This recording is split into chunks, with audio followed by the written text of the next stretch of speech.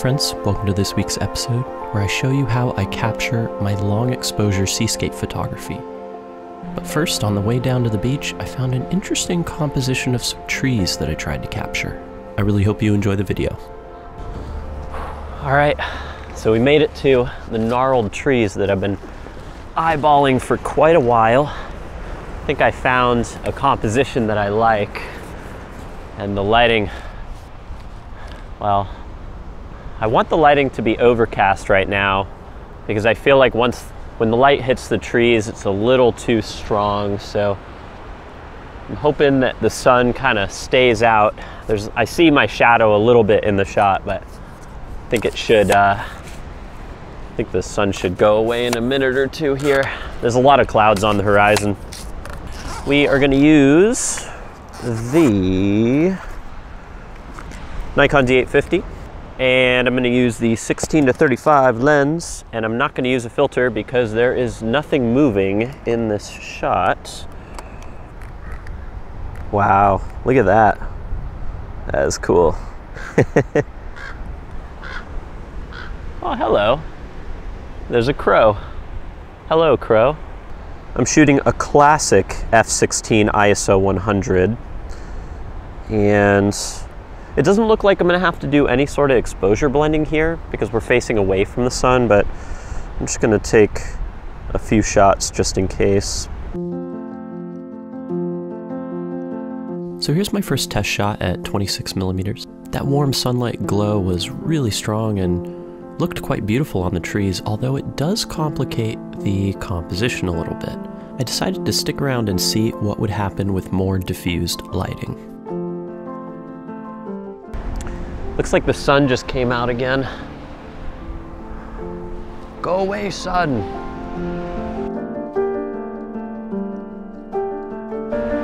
We just need that sun to dip behind that cloud. I think now is the moment that I was looking for. Definitely a lot cleaner with the soft diffused light rather than the sunlight. So here's my next shot. Very similar composition to the previous image, but that dappled light ended up fading away and the sun kind of peeked behind a thin cloud, which actually left some of the glow on the trees but got rid of all the shadows. I think this is definitely interesting lighting to work with. It only happened for about a minute, but it definitely helped to simplify the scene and show a little bit more of the symmetry that I was going for. And then the sun completely dipped behind some thick clouds, and this is what I got.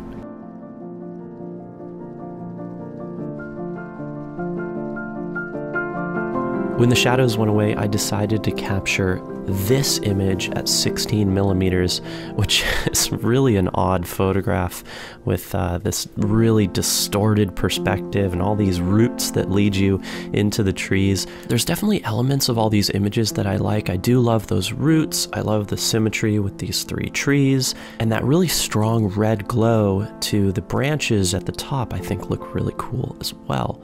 As I was shooting these images, I couldn't help but thinking maybe something was missing.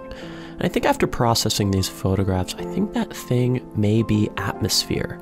The lighting here was really interesting to work with, and some of the lighting was really beautiful, but I'd like to try and come back to this composition with a little bit of fog so that I can isolate these three trees from the background. Now, I like how some of these images came out. It was a super fun shoot, although I don't think I will be putting these into my portfolio.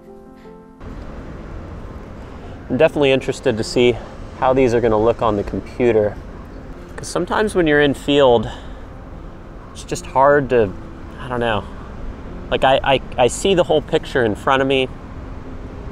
I see it with my own eyes.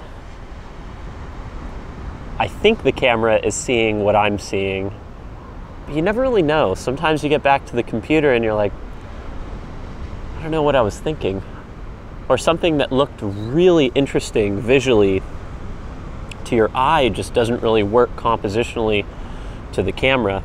It's a really tricky thing, and it doesn't matter how long I photograph, how many years. I've had a lot of photographs where I think they look great to the eye, and then I take the picture, bring it home, and realize it's not so photogenic. All right. I looked up the sky and realized sunset was going to be pretty good, so I decided to walk down to the beach and capture some seascape photography.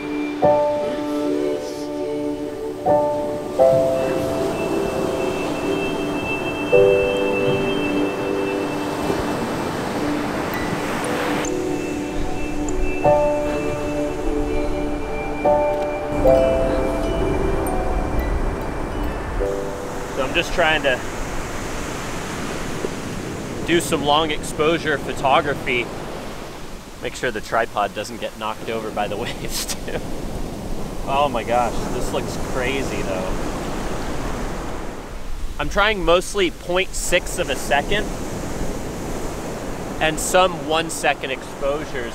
I don't need to bracket because the sun has already set. So I'm just underexposing the scene a little bit.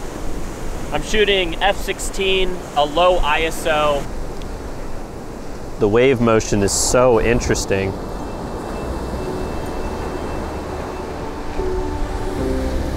I think I'm getting a little underexposed with this though, so I'm gonna bump the ISO slightly.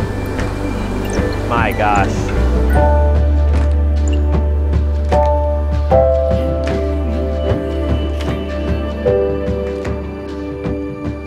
That sky was absolutely spectacular.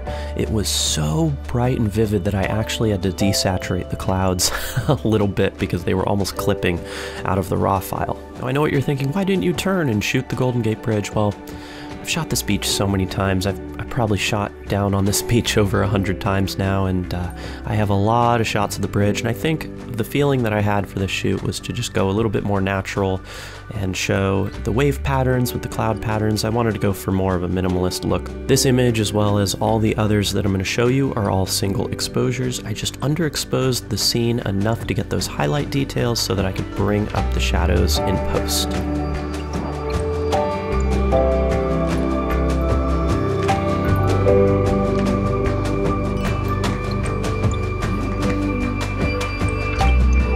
Oh wow, look at that water flow. Whew.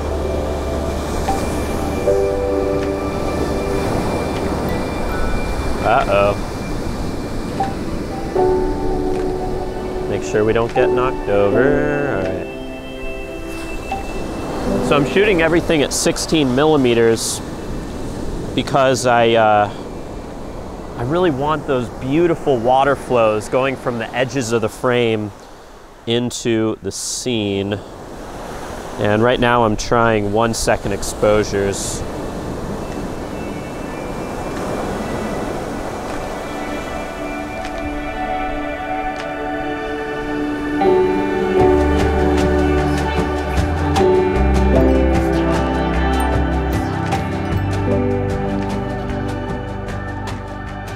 One of the things I love so much about seascape photography is how every split second can create a completely different wave flow, a completely different foreground and composition.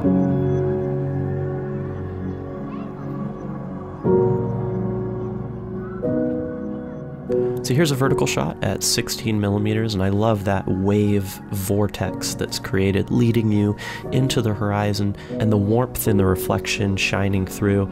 I just loved the contrasts of colors and shapes here. Now I had my finger on the trigger and I was just taking one shot after another, and a split second after I took this image, this is what I captured. And I think it's so interesting seeing these two images because they were captured one after another within a second's time, but they completely change what that foreground looks like. This image is interesting because I actually like the wave pattern a little bit more towards the horizon, and I love the warmth shining through these lightning bolt looking reflections. I actually went back and forth between these two photos for quite a while trying to decide which one I enjoyed more. I'd actually like to know your thoughts. Which image do you enjoy more? Which one do you gravitate towards more? Image number one with more of this vortex look that leads you into the horizon, or image number two with these larger reflections and the warmth shining through?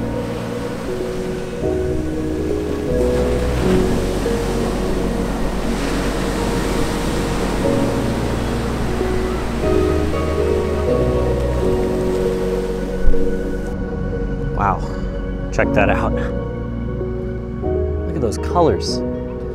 Well, it's getting pretty dark. I'm gonna pack up. I was trying a bunch of different exposures for that one.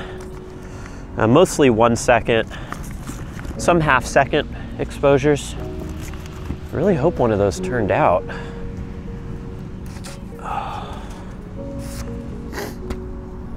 Whew. What an evening. Well, I'm gonna go wash my gear.